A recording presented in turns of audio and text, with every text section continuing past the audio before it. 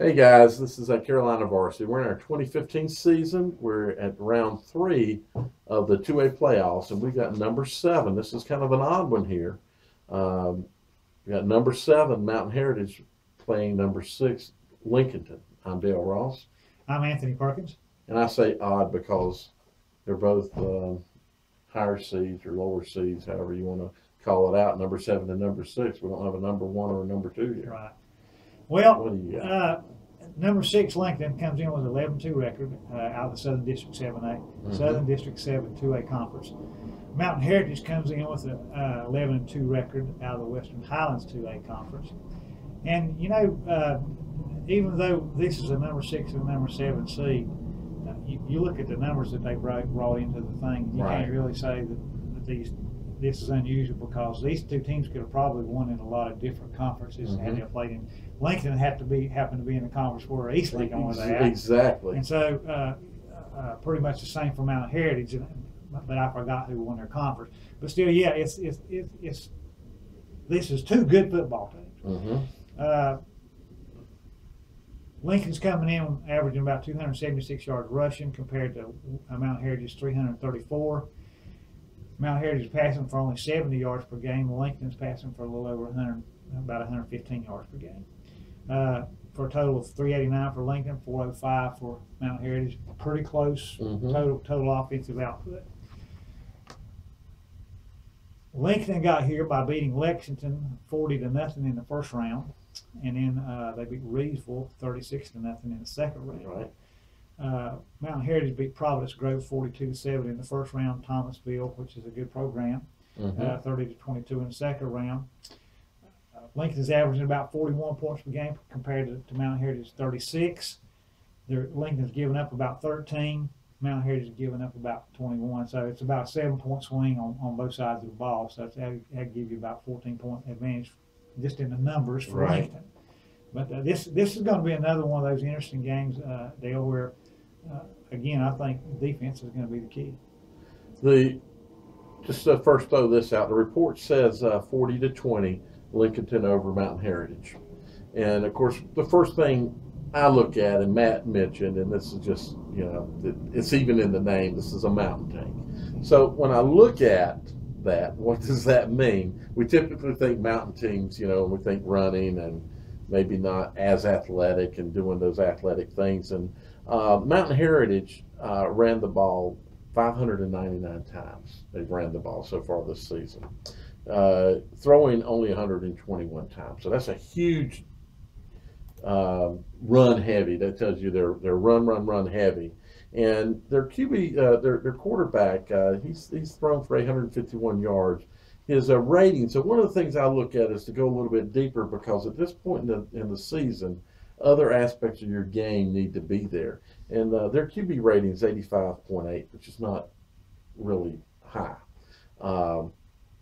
He's thrown 14 TDs, 7 interceptions, which kind of might worry you a little bit if you've got to get into a situation of throwing the ball.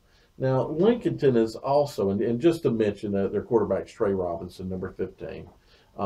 Their top receivers, he's a big boy, 6'2", Cole Burleson, 170 pounds, not real heavy, but a big, tall boy. He's got 9 TDs, actually. So he's got most of the TDs have been thrown in the air. But they're runners, and I thought this was pretty outstanding. Very, very outstanding. This might be a player we need to watch. So Trey Robinson is the quarterback, but he's also their number 1 rusher. And he has 2,003 yards on 266 carries and 27 TDs. The thing that I really thought was outstanding, so I kind of looked to see, okay, well, what kind of build is he, etc.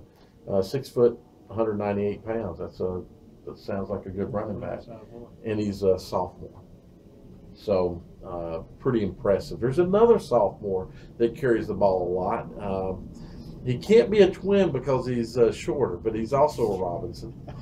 He's 5'9", 170. He's a little bit smaller kid, but he's carried the ball 126 times for 688 yards. So looks like they've got an interesting rushing attack to look at. But if you look at Lincolnton, Lincolnton is also a run-heavy team, about 4-1. 3,320 yards rushing on the season, 466 plays. 136 plays passing for 1,354 yards. But their QB rating, Cordell Littlejohn, his QB rating is 113.1. That's pretty good. That's pretty good. Yeah. So if they need to throw the ball, you got a kid that has shown he can throw the ball. 20 touchdowns, 6 interceptions with only 6 interceptions. That's not bad out of 130 attempts, and he's 81 for 130. So that's a pretty high percentage as well. We don't know at what point in the game he's got those, but their only loss on the season was to East Lincoln, 40-21. In South Point, excuse me. They only lost in conference, and they played Maiden. They played in that fairly tough conference, and they lost to South Point, 42-29. So both of those teams are still playing in the playoffs. They're both here in the third round. Very good teams. The top receiver for Lincolnton is Langdon Givens, number 82. He's had 39 catches, so they throw the ball to him a fair amount out of that 84 tosses, and he's got 9 TDs. Their top running back, number 22, Teru Dameron, 1,667 yards he's got on the season. And Xavier McLean is the other running back.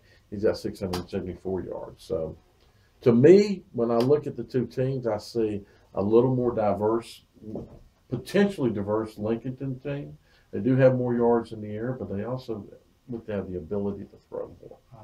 And as we've mentioned in other videos, I think that's an important thing. And the defense is very important, but I also think in having a diverse offense, if you've got to throw the ball, can you do it?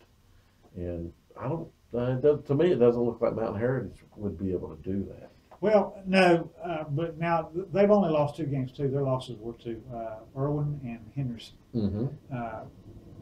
Hendersonville. Right. And according to another poll that comes out, their strength of schedule was rated at 100th in the state. Right. Lincoln's was rated at 220. Right. Which I find it a little hard to believe, considering they had to play Maiden and East Lincoln. Right. And play South Point. Right. And but anyway, I don't buy that. That's a little hard to believe right there. But anyway, this could be I don't see.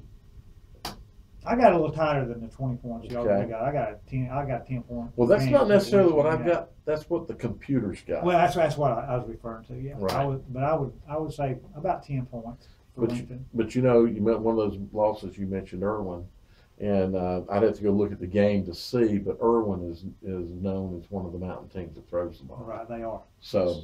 They operate the spread. They operate out of the spread. Exactly. So that kind of tells me right there that you throw the ball, you're probably going to be successful against Mountain Heritage, and Lincolnton can throw the ball. So we'll see. It's a good game. Yeah, is it going to be a 3-score game? Is it going to be a closer ball game? Mountain Heritage, can you keep Lincoln from getting up in the 40s? That's going to be the question. Well, thanks, and let us know if you watched the video. Thank you.